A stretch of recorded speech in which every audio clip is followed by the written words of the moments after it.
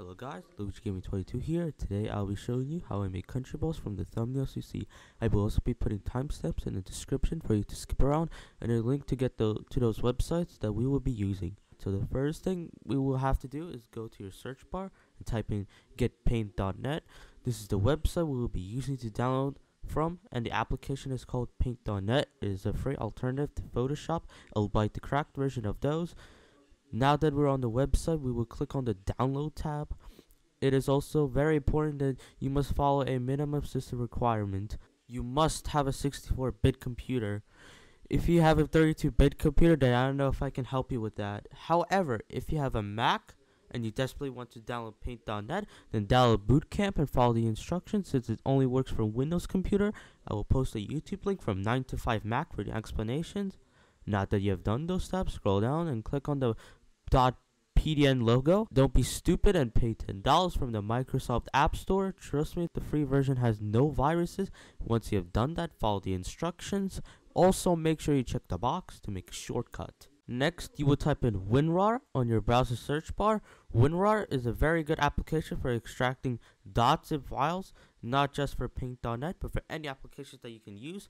Now you have to click on download WinRAR and then click on the 64-bit. If you have a 32-bit computer, click on the 32-bit link and follow the instructions.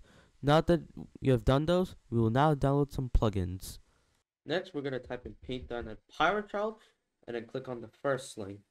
Then you will download a zip file. The reason is that because we're going to drag some things manually instead of like automatically downloading it. Click on it. If there's ads, do whatever you can. And then boom, you're done. Now you have to do, you're gonna extract to pyrochild.2020-11-21st. Now we will click on the folder and you will see all the DLL files we will be using. Now we will right click on the shortcut, open file location, go to the effects, get your folder here, and then drag grid warp. I know it will not show align objects, but for some reason you don't really have to use it. Just use grid warp. Alright, so we open up paint.net. We're gonna add a new layer by clicking square with the plus sign. Then we go to our shape tool, click on ellipse, change our brush width to 25. And then you see this curvy line with 3 dots. You're gonna toggle it until you see a staircase line and it indicates that anti-aliasing is off.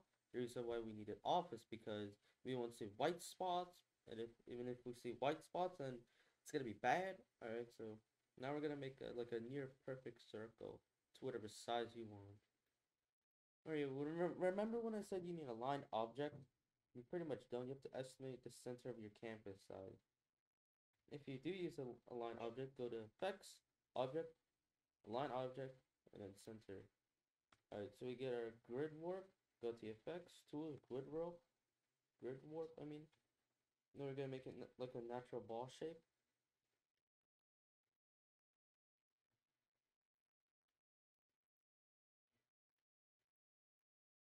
Like that. Right? Effects, object, align object, center, if we're using it. Now we're gonna add a new layer, move it to below the circle line, then we're gonna make our base shadow. So Control C, Control V. Then we're gonna use our like cursor, move it down until like wherever you want to put it, like that. Perfect. Use our bucket tool, change it to like a light gray color, tolerance to the base. Perfect, like that. And you're gonna have to fill there. Then you change our opacity to like below halfway, this. Then we're gonna make our main shadow. So make a new layer, put it below the circle, change your brush width to about between 50 and 75. We're gonna do like 60. Change our hardness to the maximum, and then make a curved line below the middle. So like that. If you mess things up, do Control Z.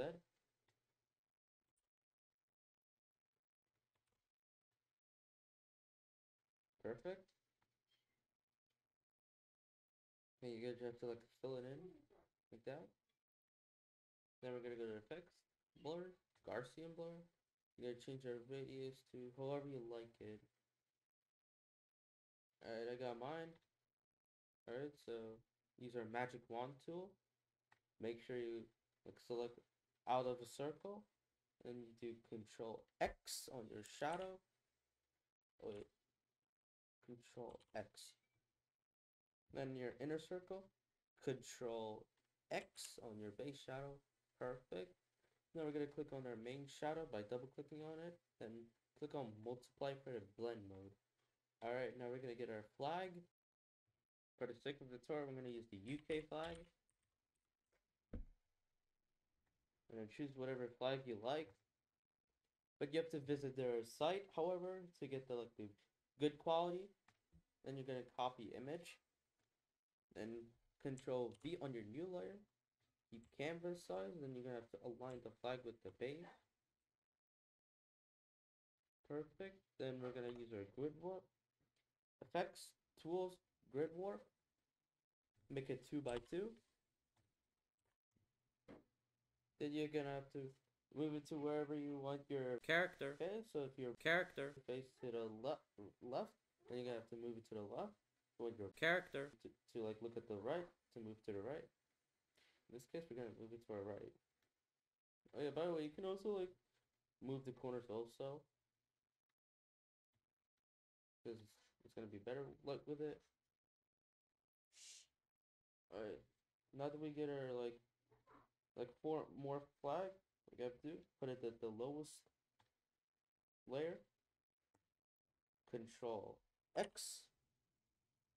Alright, then we're gonna get our eyes. So for our eyes, change our brush width to 15.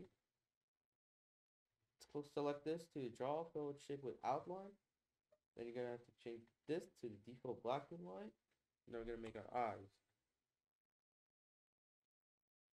Like get your eyes and then move it to where you want your ball to face. So if your character like looking at the right, you have to put your eyes at the right. If you want your character to the left, put your eyes at the left. So just like that. Or you can also like use the rectangle tool and then move your eyes separately to where you like it. In this case, I like this way.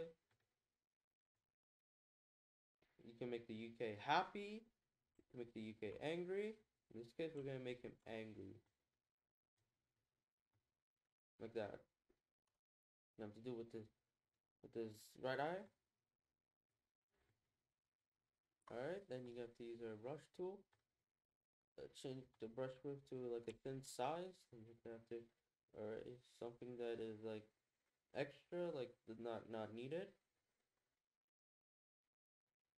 Then we repeat it for the same eye.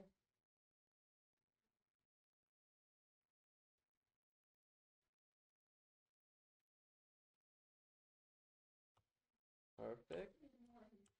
Now we're gonna go to our browser. Type in. You can get any gun you want, like AWP for this example, since it's a British sniper. I like this. I like this one. Copy, new, and then click OK. Alright, so in case of it's like if you're sketchy about the background not being transparent, what you're gonna do? Grab our magic wand, click on it, and then look closer for any details that you wanna like remove, like this. Oh yeah, you can also do, if you hold copy and then left click, you can select multiple times at once. And then Control X, perfect.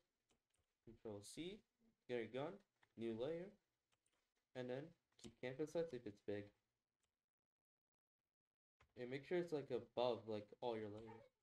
Alright, so what are we gonna do? To rotate it, you're gonna have to hold right click and then move it to wherever you like up and down. In this case, I like it like kind of upwards. We go to our layer tab, flip horizontal, and then perfect. Then we're gonna Control Shift S or save as. Then you can name it whatever you want. I would highly recommend you make a separate folder for that because it will make you more organized and you're gonna Name it whatever you want. You're gonna name it UKAWP. Save. Okay. Flatten. Also, I forgot to mention, make sure you make your background transparent by deleting the layer by clicking on the square with the X on the background layer, or you could just uncheck the check mark on the background layer. And make sure you save it as a PNG file. Also, I apologize for all the stuttering and all the confusion. I'm just not used to using my voice when recording videos. Thanks for watching. Like and subscribe or comment, and yeah, see ya.